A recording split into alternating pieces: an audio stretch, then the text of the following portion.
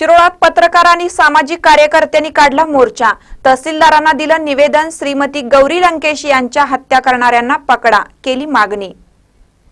ज्येष्ठ पत्रकार, लेखिका, सामाजिक कार्यकर्त्या श्रीमती गौरी लंकेश यांची बेंगलोर येथे अज्ञातांनी हत्या केली आहे। हत्या करणाऱ्याला पकडावं आणि या घटनेचा निषेध म्हणून शिरोळ तालुका पुरोगामी संघटना व पत्रकार संघटनेच्या वतीने शिरोळ तहसील कार्यालयावर आज मोर्चा काढण्यात आला होता। शिरोळच्या छत्रपती शिवाजी महाराज चौकातून दुपारी 12 वाजता पुरोगामी चळवळीचे नेते डॉक्टर महावीर अक्कोळे, डॉक्टर चिदानंद आवळेकर, बाबासाहेब नदाप, पत्रकार संघाचे नेते विजय देवखुळे, बाळ बाबर यांच्या नेतृत्वाखाली मोर्चाला प्रारंभ झाला। शिरोळच्या तहसील कार्यालयावर मोर्चाचं रूपांतरण सभेत झालं आणि तहसीलदार गुरव यांना निवेदन देण्यात आलं। तहसीलदार गुरव यांनी आपल्या भावना शासनाला त्वरित कळवत आहे असं आश्वासन दिलं। गुन्हेगाराला पकडावं अशी मागणी येथे करण्यात आली।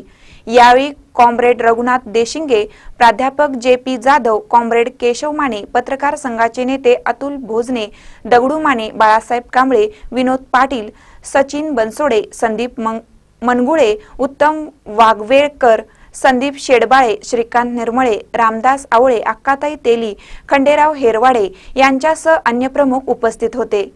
महानकर न्यूजसाठी शिरोळहून ऋषिकेश बावचे। मी तात्काळ शासनाला कळवत आहे आणि कोणतीही हत्या ही निश्चितच निषेधात्मकच आहे, त्याचा धिक्कार करायलाच पाहिजे। आपण या क्षणी दाखवलेली जी संवेदनशीलता आहे शिरोळ तालुक्यातल्या पत्रकार आणि पुरोगामी संघटनेच्या सर्व कार्यकर्त्यांनी, त्याबद्दल मी आपल्या सर्वांचा